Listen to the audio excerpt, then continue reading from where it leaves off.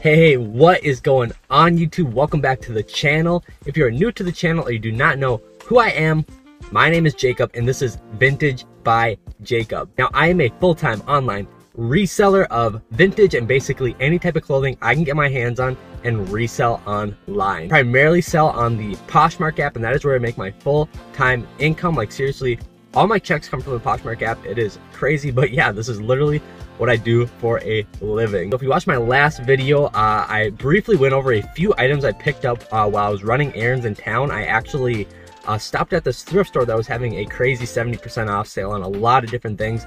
I'm actually in the parking lot of that thrift store today because I got about an hour to spare. I'm gonna go in, see if I can source some more items and bring you guys along the way. So yeah, it is a beautiful 30 some odd degree day here in Minnesota. I don't need a jacket, nothing. It is absolutely gorgeous out. The weather has me in a really good mood.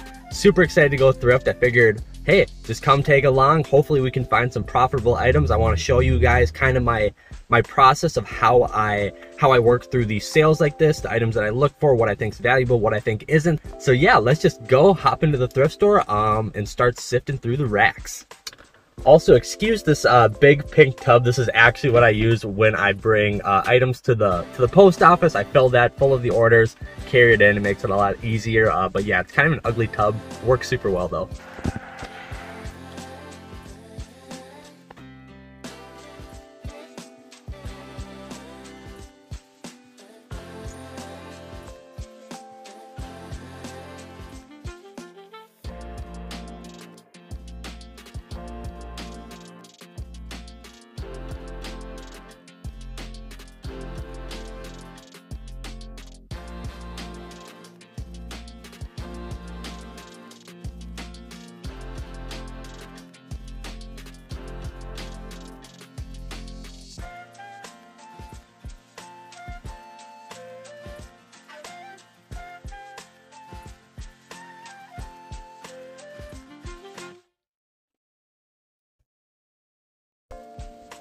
Alright, so here's the thrift store, the treasure chest.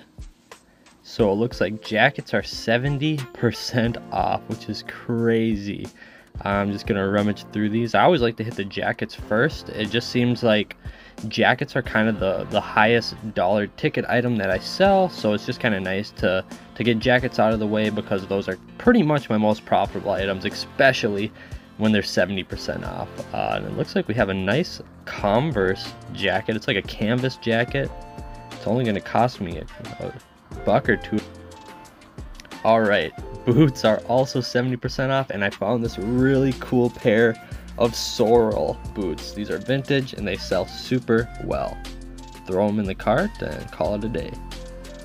So I already brushed over this, but I didn't check the tag thoroughly, which is a mistake a lot of people make, but this is actually a down vest. It's made with a waterfall down, which means it is a decently sought after vest, so I'm going to take it. Okay, so I actually dropped this shirt, but I am going to take it. This is a vintage graphic t-shirt. It's really cool. It's a long sleeve Henley style. It's only a couple bucks, and it's just got a really cool graphic on the chest and on the sleeve. Any sort of vintage graphic style shirt does really well. I got a couple other items I got in there. I'm just gonna brush through the shirts. Typically at this thrift store, it's kind of hit or miss for shirts. You can find some really cool vintage shirts sometimes. When you're looking for vintage t-shirts, you kind of just got to look at the graphic, and if it's a cool graphic, just like this Disney shirt right here, it's on a really nice tag. That's a nice find. It's gonna be $1.50 for that guy. But you kind of just want to look for like unique items with really cool graphics. Definitely look for the single stitches. You've probably heard that before. Items that are single stitched are a good way to age them. Got a nice little Hurley shirt right here. These do really well for me specifically. It's probably a $12-15 item. An Adidas polo. It's an okay item, but I think I'm gonna pass on it today. But yeah, I kind of just look for any type of brand that I'm comfortable with reselling, like the Hurley, Nike, Adidas. Those are all good brands to resell. Any good outdoors wear brand like the North Face, Patagonia, or even like this shirt right here. This is a Volkswagen Beetle graphic shirt. It's got a cool graphic on the back. So for this instance, this shirt, like the Beetle, the Volkswagen, that's kind of like a niche. Like people who drive those probably are kind of like in a niche of their own. So there's probably somebody out there looking for a cool Beetle t-shirt on the secondhand market. So yeah, that's probably a good item to resell. I'm gonna take it. A lot of, you know, gotta sift through a lot of items in order to find the ones that are profitable. But once you get good at sifting through, it just starts to make the process easier. And it looks like we got this really nice Columbia titanium. Yeah, this is a really good item to resell. They sell super well. The titanium series, really nice quality. Back to the drawing board, keep sifting through. This is a nice item. These guide series are made by Gander Mountain. I've sold quite a few of them in the past. They don't sell entirely too well. Take a little while to resell, but definitely a decent item if you can find it for the right price. I think I have a couple of them already, so I'm gonna pass on it today. A lot of polo shirts, a lot of just kind of generic stuff. You just kind of gotta keep going through the process, and hopefully it'll spring items for you to add to your inventory. That's kind of what I found. Just like this nice Sturgis shirt. Looks like there's two of them. Yeah, these are really good resellable items. Motorcycle. Finish it off. Alright, so I found this really cool, I think it's an Alaskan City vintage t-shirt, as well as this Jordan t-shirt. The Jordan brand sells really well. It's only a couple bucks. So I'm going to take both of these. So I just got back from the thrift store. Alright, so the men's sweaters are also 70% off. I picked up a ton. I got this nice Tommy one, a St. John's Outdoors one, this vintage racing one, which is awesome. And I also got this Ted Baker one, which is a really good brand to resell. This vintage embroidered one, this Crimson Tide hoodie, and also this vintage bum equipment hoodie. You can tack on 50 and 70% on top of that. Definitely. You can find a ton of amazing inventory. And then I found this vintage flannel line jacket and this Nautica graphic shirt. It's on an old tag. It's super rad. I also found this Cabela's vintage t-shirt. It's embroidered, super cool. And then this polo Ralph Lauren like sport graphic, not graphic, but like the B items are going to be your $15 to $20 items, and then anything like A or so is going to be 20 and above profit in my mind per item. So I think definitely got a ton of B grade items. I have no doubt in my mind that all these items will sell between $12 and $20, probably average around the $15, $18 range, which is super rad because they were dirt cheap. I actually have the receipt right here. I'm going to go through the math with you guys to kind of break down kind of how I average out these little inventory hauls and how I kind of see myself making money from it in terms of my labor and stuff like that. So actually, I got 22 items, okay? And the 22 items costed me $57. Put that up to the camera. $57 for 22 items.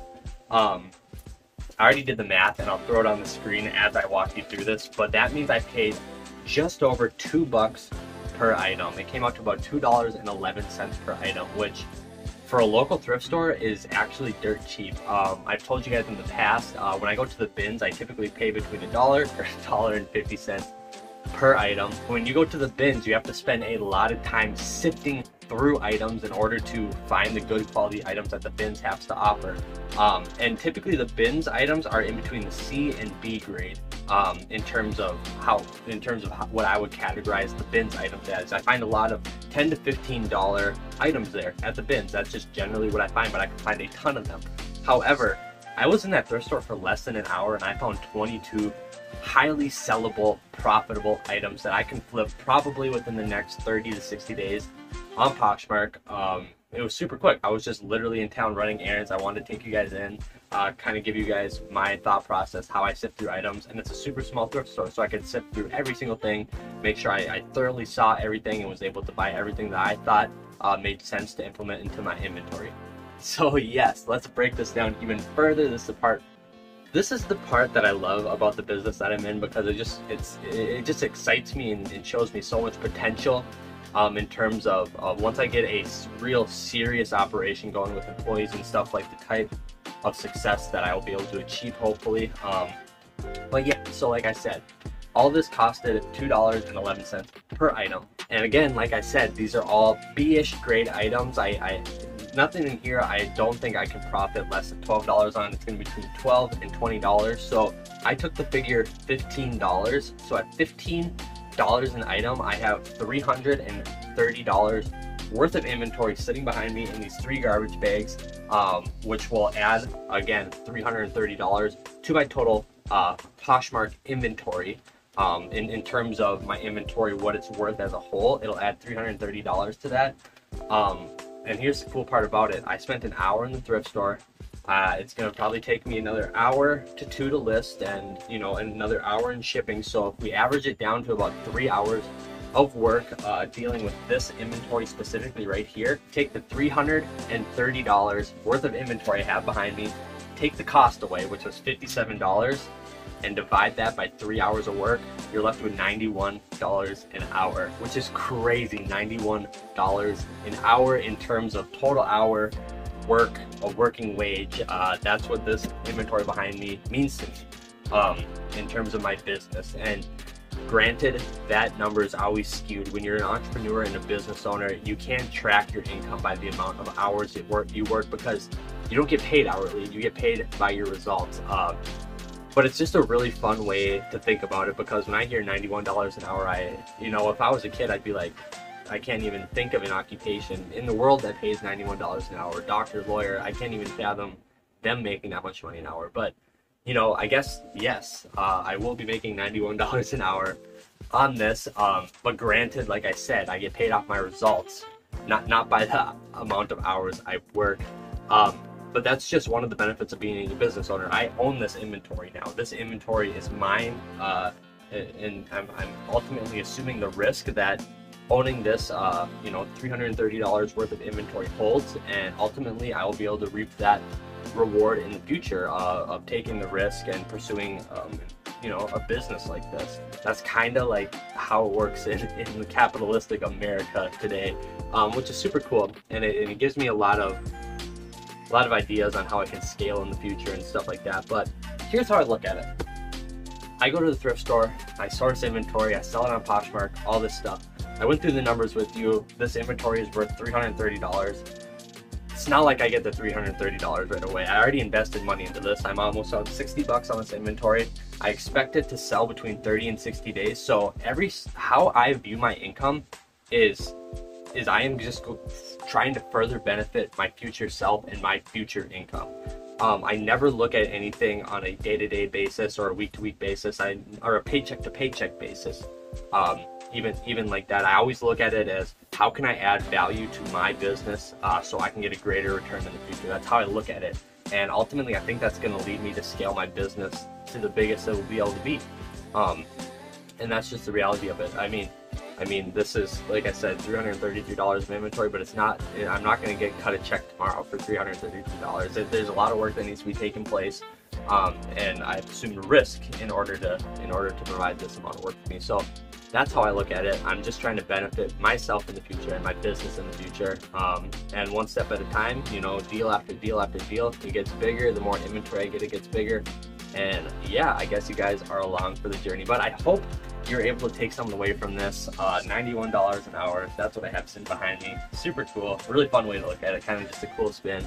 But I hope you were able to learn something from this. I hope you were able to kind of see my thought process about when I'm in the thrift, what I do, why I hit the jackets first, and what I look for in t-shirts and brands and all that stuff. I definitely think there's a lot of value to be had in this video. So if you guys appreciate it, the most I could ask from you is to hit the like button. That's honestly it. I mean, you guys are the best. I've said that before, and I really appreciate you guys watching this video. But yeah, if you have any questions, hit me up in the comment section down below. Feel free to subscribe. I'm trying to push out a ton of weekly content just to keep you guys motivated, and just wanted to pursue your goals. Ultimately, that's my goal, is to help you guys pursue your goals. So yeah, kind of a cool relationship. But yeah, that's about it. I will see you guys on Friday. Peace.